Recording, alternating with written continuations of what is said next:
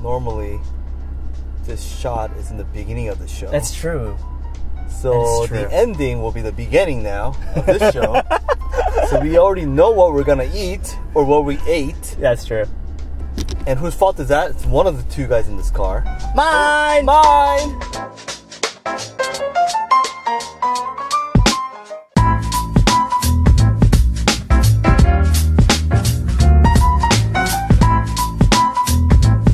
Did you enjoy sushi growing up? Actually, for me, as a kid, I didn't really eat that much sushi. I only ate like rolls, like California rolls, spicy tuna. It wasn't until I started working here. Like growing up, did you like eating any kind of fish at all? Never, no. No? Why is that? I was a very picky eater as a child, but as I got older and as I started working here, my palate just changed completely.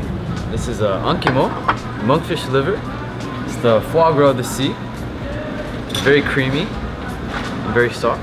And we cook this in-house. We cook it in our own homemade broth. Monkfish liver?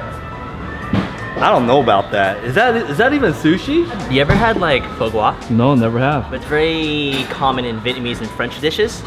They usually put it in like those Vietnamese sandwiches a lot. But this one is a fish liver, so it's a lot different. I'm very excited to try this. I love the richness of foie gras, but it's a give or take. I had some bad foie gras before. Usually you like, think of liver, it's like pasty. That doesn't sound very good. No, it's like peanut butter, bro. Okay, that sounded good. Like tofu? I do. Oh, you bro. What? So what is this? It looks like plastic. Seaweed.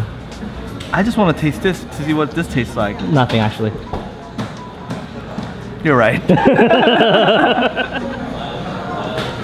Wow. Very delicious. I'm actually gonna have another one because it's so good. This is takoashi. It's a live octopus leg from Japan. I feel like I'm destroying the art as I chow into my beautiful ugly mouth that I have. You crying? You know, I fell in love with the craft, I fell in love with the food, and ever since then. When you first started, don't you feel like you were like murdering fish or anything? I mean, Yeah, I did. there must have been some crazy experience that you've had. Back when I was working at Fullerton, we had a Korean chef, and we used to carry a lot of live fish. And back then, probably the most traumatizing was when I had to cut to fillet the live halibut. Oof. And you have to cut the side of the gill and let it bleed out.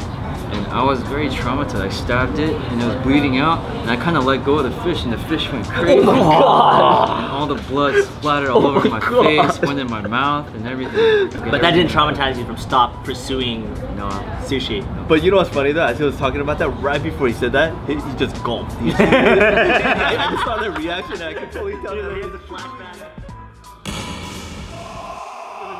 I remember it like it was yesterday. Oh.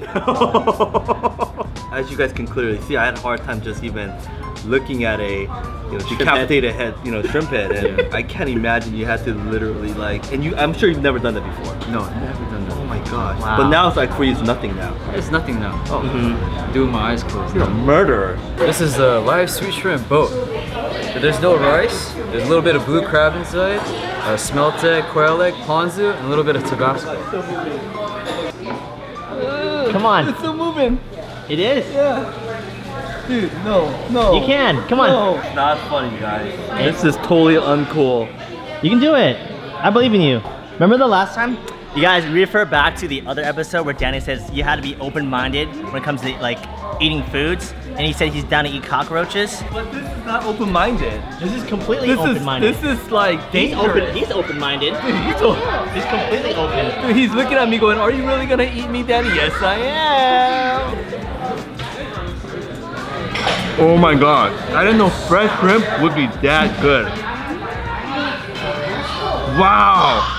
So you must be good with your hands. Yeah. And girls like that. You need nice massages too. Yeah, I give good massage. Wow! You're that girl? Are you single? I'm single. Look at that. He's single! And you know how to cut sushi. Good with his hands. What? What are you doing here? So, I got out of jury duty, and now I'm here. V, this is Chris. Chris is V. Hi, nice to meet you. Alright. He's too busy. I know. Today, that was probably the best sushi I've ever had in my life. I didn't even know this other side of sushi existed. I mean, pretty much my entire life, just like what you said, I'm so used to having rolls. And that's like our thing, we grew up eating you know, just these Americanized rolls. That's what we start out with though. Yeah. Like I think the majority of us, see me growing up in Gardena, surrounded by Japanese people, I started off eating rolls first. You know, like the simple like cucumber roll and or the tuna roll. Like, I didn't even start off with that. I started with like dragon rolls and like the Philadelphia. Yeah, like I thought that was a real sushi. I was like, Philadelphia roll, please. I was that guy, all right. Most places are very traditional with their sushi, you know, very just plain, you know. But for me, I want to break apart from that. I try to flavor everything differently. Yeah. If you saw today, yes. piece of fish is. Everything was different. So for you, what is the most important thing about sushi? For me, it has to look good.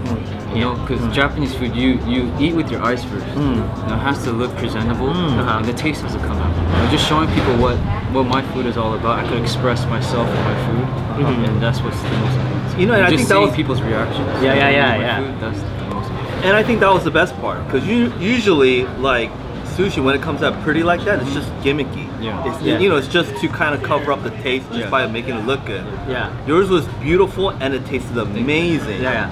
Wow, I mean, really, like I will definitely bring a lot of dates here. Yeah. You know? It's still, you still kept some the traditional like sushi prepping part, but also spicing, like flaring it up with like some of the colors, some of the like the seasoning that you put over it. And it doesn't take away from the fish flavor, which I really enjoyed. Because sometimes you go to certain sushi restaurants, they just throw so much sauce in there. And you don't really taste the fish anymore. Oh, you taste the sauce. It's like pointless. But here, oh my god, it was fresh. It was good. It was like fresh. It was just perfect. Thank you very much. Thank you for having us. Yeah, we'll come back here 10 times. Thank you for coming. Yeah, thanks so much. I'm gonna come back again. We're gonna say, hey Tommy, we forgot to roll the camera. I know, we did. Yeah, we're gonna have to come back again. Yeah, we lost all the footage. All the footage. We're gonna have to do this all over. We're gonna have to call V all over again. Be like, please come out. Even though she's already going, I'm already there right now. Next time I have to charge you guys. Oh my god. Eat while you still can, Tommy. Okay, let's Eat go. still while you can. But yeah, thanks for having us. Make sure you check out Hashigo Sushi in Huntington Beach. Bomb spot, you won't regret it. Greatest quality, best taste, awesome chef. What more can you want?